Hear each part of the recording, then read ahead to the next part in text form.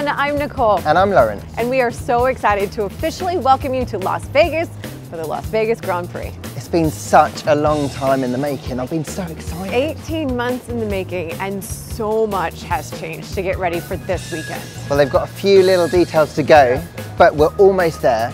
I can't wait any longer. Let's go take a first exclusive look at the new circuit.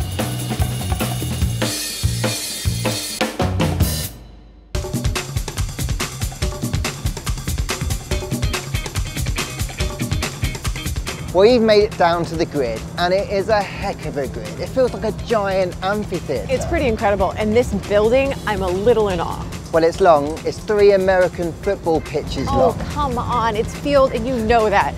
Obviously, we're in Las Vegas, so this is no ordinary paddock. There is a casino. There's also a wedding chapel for those who have not yet gotten hitched, and it's making me hungry just thinking of it. Gordon Ramsay has his own hospitality garage. Well, that is just one of the surprises in store.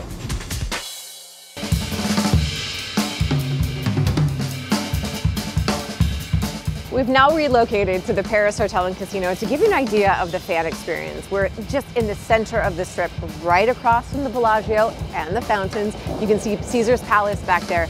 And all of these hotels and casinos have essentially taken their rooftops, their terraces, and turned them into party places for the entire weekend. And just picture how this is going to be come Saturday night. It's going to be absolutely packed, in part because one of the best seats in the house, the track is right there. And there's 2 kilometers for you to find a view somewhere along this strip. And you're going to see the cars at average speeds of around 210 miles an hour. You're really going to feel how fast they are. And they only ever go faster at Monza, and they call that the Temple of Speed. So when we were here 18 months ago, just thinking about how this experience was going to be, I don't think I could have understood how cool this was actually going to be. Las Vegas has exceeded every expectation.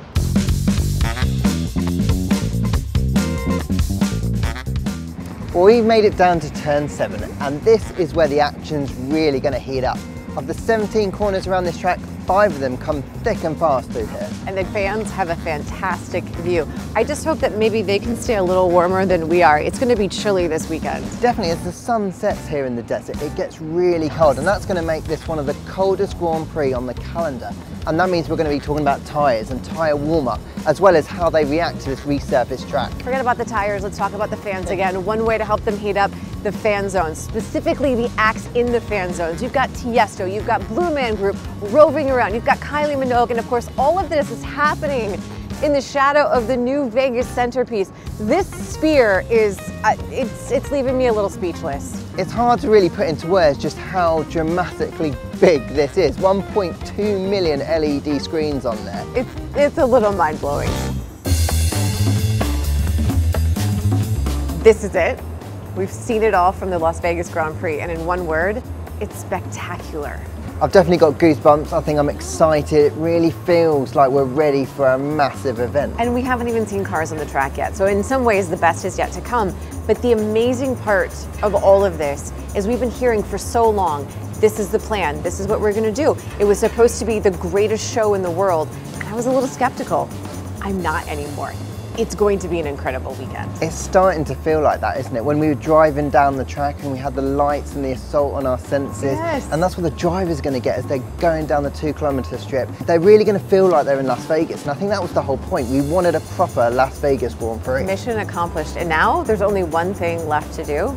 Enjoy the weekend.